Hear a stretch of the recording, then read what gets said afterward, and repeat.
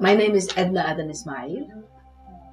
I'm a nurse, I'm a midwife by profession, and I'm here to talk about healthcare in my country, Somaliland, talk about women's health, talk about women's empowerment in their lives, and the importance of education for women, because it is, to my opinion, the education that was given to me that has helped me to help other women.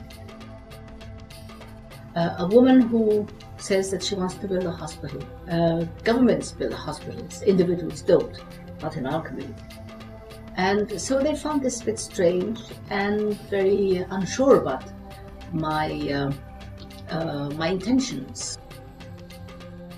It's built on land that was once an execution ground, it was once a military parade ground. So yes, there was some doubt. There was some insecurity about it,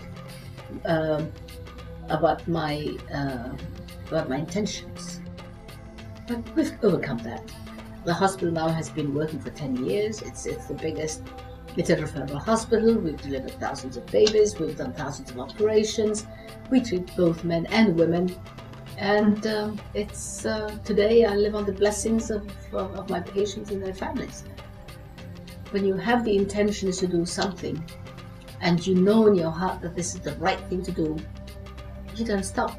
You just go ahead and do it, and you'll find your way to get it done. And eventually people will come around and see things your way. The harder the objections, the harder you have to try. You don't throw in the towel and say, well, there's a whole lot of objections, and why am I wasting my time? Why would I waste my resources? You don't do that. Because if you do, then there would be a lot of women and a lot of children who would be needing help and who would be deprived of that help and that treatment and the care that they need. I feel that, yes, there was the material support. There was, I did donate and build a hospital. But what I get from it today is far bigger and far more valuable than what I have given. So, to me, one life saved is bigger than any bank can hold. Not only am I happy that I've done it, but then I'm also happy to see others also taking up a similar challenge and building hospitals elsewhere, and schools and other voluntary or charitable or community development activities. So it has become that small proverbial fish that is attracting bigger fish and more people to take part in self-help and community development activities.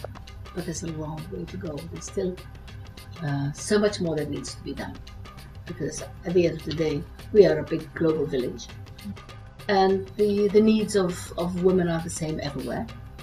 And that's what I'm here to do.